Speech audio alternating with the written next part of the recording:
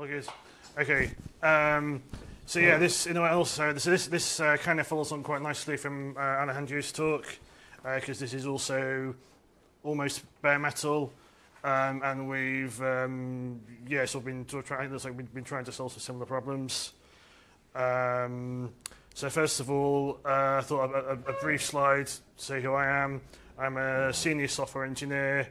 Actually first used Yocto in 2016 at another company. That's another story. Joined ARM in 2021. I work in the automotive, industrial and edge solutions team at ARM in the open source software group. We develop reference stacks for automotive and IoT use cases to showcase ARM IP. And we're big fans of Yocto. We use it in all our reference stacks. And we work very closely with the RSS Yocto team, Maka, John and Ross, who are here today. So we're very grateful for all they do in meta-ARM and other layers. So introduction. So if anyone hasn't heard of Zephyr, it's an RTOS. There's a description on the screen. This isn't to talk about the Zephyr RTOS itself, so don't ask any too difficult questions about Zephyr. This is about the meta-zephyr integration layer, which we have contributed to for reasons that will become apparent later. So I went to sort of look at the Git log. The first commit is in 2017. The first sort of commit from ARM was a couple of years ago, and our team started making contributions last year. It depends on MetaPython because the Zephyr build process uses lots of Python libraries. No full-time maintainers. It's kind of a best effort. Like we had a need, so we're doing our best to kind of keep things up to date. And John's doing a lot of work as well.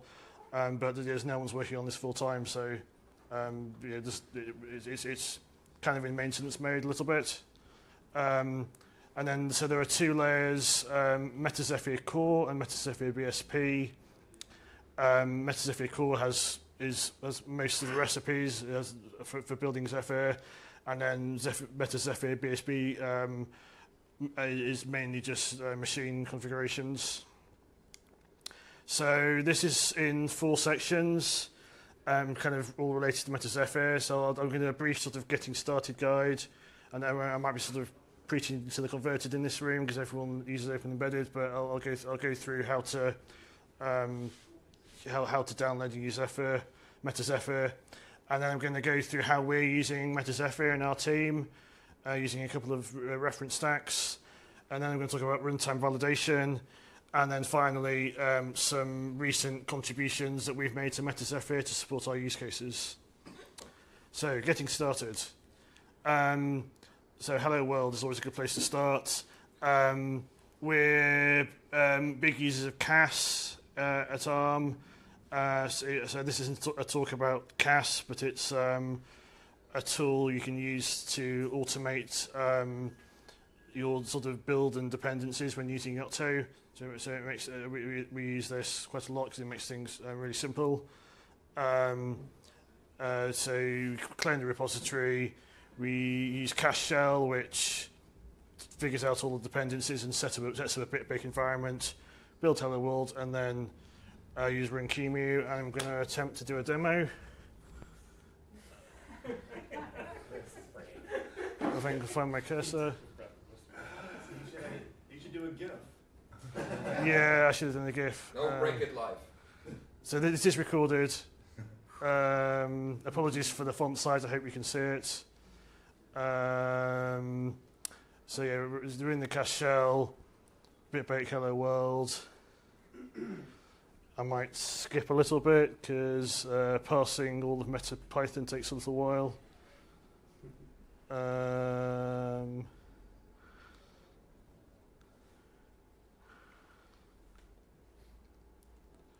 And we're using So yeah, just building loads of recipes. It's downloading the Zephyr SDK. We'll talk about that a little bit later.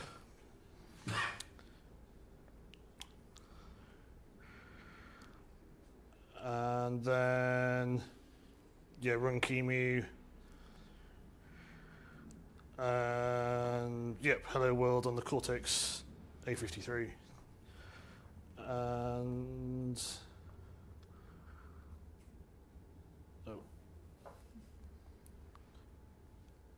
cool. Yeah, so that's hello world.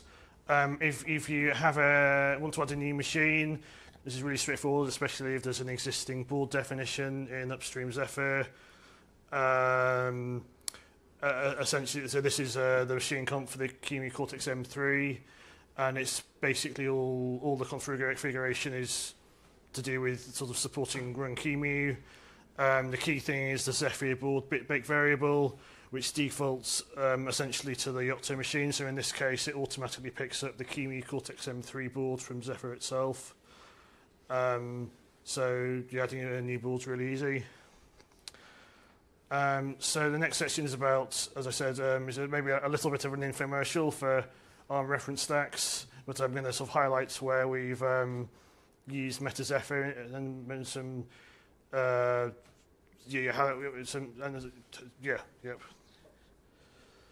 so this is a bit of context for the following slides. On RT2, so this is all for automotive related use cases. So we've done 2 software releases in the last month. The one on the left is the ARM V8R AH64 stack for mobile modem and storage controller applications that require minimized latencies. This is all quoted from the documentation. And then on the right is an automotive reference design. The kind of software engineer's view of this is that the difference is in the core types. So ARM makes A calls, R calls, and M calls, application, real-time, microcontrollers. The stack on the left is for just R calls. The stack on the right is for A plus R. And the basic idea is that you can use the increased performance of the A calls, but supplement it with something that we're calling the safety island, in order to sort of enhance the availability of the overall system. So first of all, the R-core stack.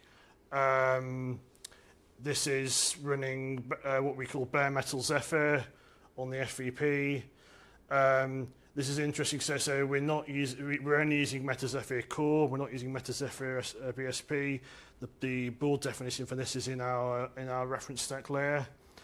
And this is a little bit of config snippet. We have to do some tricks because there's 2 board definitions for this FVP upstream. So we do a switch for the Zephyr board based on another variable, and then pass that directly to the Zephyr kconfig.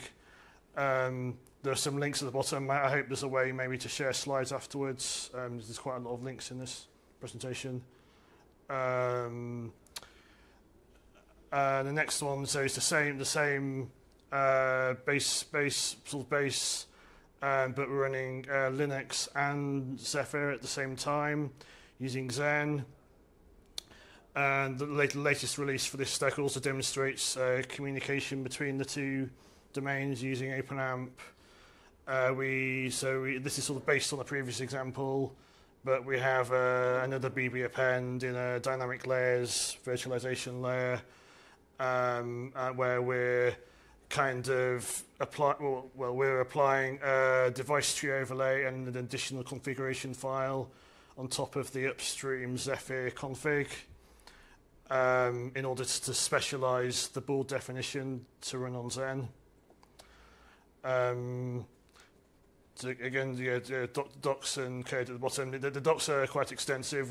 Our team have put quite a lot of effort into the documentation, so I encourage you to go and read that. So this is the example on the right from the first slide. The interesting thing here is that the board definition is not actually upstream, because a lot of the use cases are dependent on having the A calls. We're not entirely sure at the moment if and when we will go upstream with this board definition. So we have a sort of, a mono repo approach where we have all the board and the BSP and also a Zephyr module with some custom drivers in the same repository as the Yocto layer. And you can see there's some little bit of screw URI hacking to get that working, but I think it works quite nicely for our use case. And the rest of that is the same as the other slide. So runtime validation. So this follows up quite nicely from the previous talk. So first of all, how do you run the tests? Again, you can use CAS, and we're appending an additional CAS file on the end, and this is going to run a bunch of the test cases that use the Z-test from Zephyr upstream, and then automatically validate that they all pass. I guess it's kind of doing a similar thing to Twister in Zephyr itself. It's building loads of images and testing the output automatically with one command. So doing a bit of a deep dive into this. So meta-zephyr core. We have this is the test case. It's the same test case for all of the Z tests because they have the same output, and it's doing a thing where it does read line, then in a while loop, and then eventually make sure that it passed successfully. In the first reference stack that I described, we have a test case for the Hello World app, but it's using a different API. This is like a bare metal serial testing API that we've added in meta-arm to support our models. It's a bit. I feel like this is an area for improvement, maybe, because obviously there's. We'd love to, for example, to upstream this test case to meta-zephyr, but it's complicated because we need to support our use cases as well. And both of these work by changing the test target bitbake parameter. So there's a default one for QEMU in OE core, but there's a way of swapping that out and using your own class. So we've done that and added a load of extra methods to do serial testing. And yes, it's QEMU target Zephyr which is a target class in meta-zephyr, and OE FVP serial target, which is a test target in meta-arm. So I'm going to go into a little more detail about this. We have other requirements on our team. So we want to support multiple protocols. We want to log the tests executed and all of the console output from all the serial consoles. We want to support both our simulated, sort of our ARM simulations that we use, but also we occasionally do need to use sort of real hardware.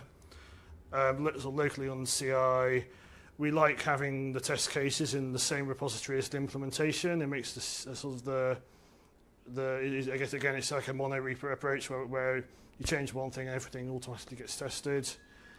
And then the two last ones look kind of mutually exclusive, but maybe it's possible to do both. We kind of want it to be decoupled, so if your target hardware is on a different machine, it'll still work. But we also like the OEQA bitbake integration, so you can run one command that automatically builds and tests your system. It's been interesting talking to a few people this weekend, who obviously use open embedded Yocto and obviously do runtime testing, but don't necessarily do both together. So yeah, I'm starting to think, is this strictly necessary? But I think there are advantages, especially for simulated targets. So again, going down this route, there are a couple of obvious choices. Lava is an obvious choice at ARM. We have a very close relationship with Linaro. As I quoted some the headlines from the documentation. But the summary is there is a smart server and a thin client, and you write your test definitions in YAML on the server. I've also been doing some sort of investigations into LabGrid. I know some of the maintainers are in the room today. This is kind of has the opposite model. I hope I'm describing this correctly, but it's a sort of a smart client with a thin server, and it has a built-in PyTest integration. In many ways, so actually, the smart client kind of means that the server's optional, and you can just run it in local mode, which would be quite a nice fit for a Yocto integration, but this is still like an area of investigation. So I put these slides because this is a kind of a pain point for us. I'd love to hear from other people who are doing bare metal testing, and it'd be interesting to exchanging ideas and trying to find some solutions.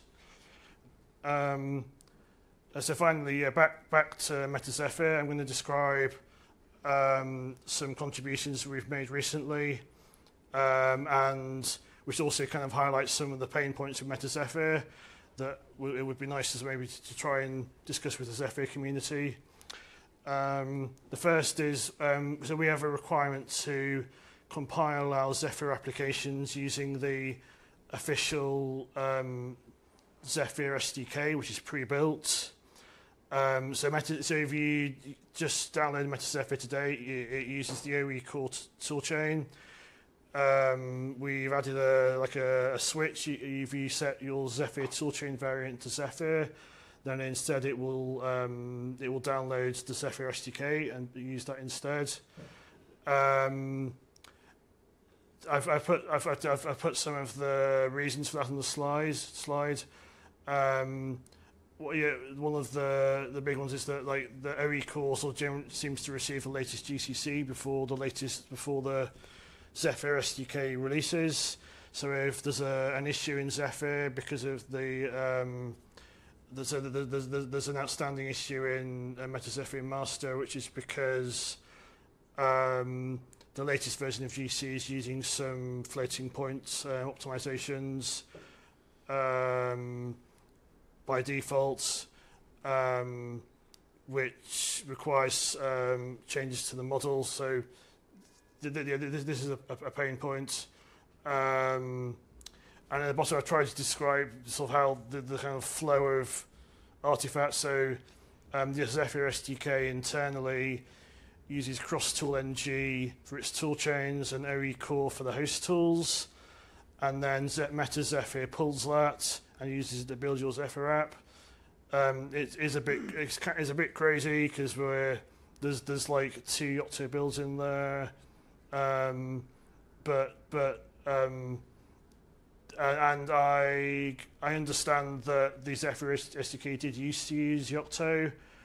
I don't know the reasons why that changed, but it would be interesting to discuss why that was and to try and find a more elegant solution. The next one, remove build time dependency on West. So West is Zephyr's meta tool for build and dependency management. So if you go to the Zephyr documentation, step 1 is download West, and then you run West, and it automatically pulls all your modules, and you run West build, and it builds your app. This is there's a conflict here with Yocto because Yocto also wants to manage your dependencies and build your app. So the current solution. So I submitted some patches for this last year, which no one objected to, was that there's a script in the layer which uses a Ginger recipe template to use West as a library to access your dependency information and automatically populate a .inc file, which gets included from your recipe. And then at build time, there is no West recipe.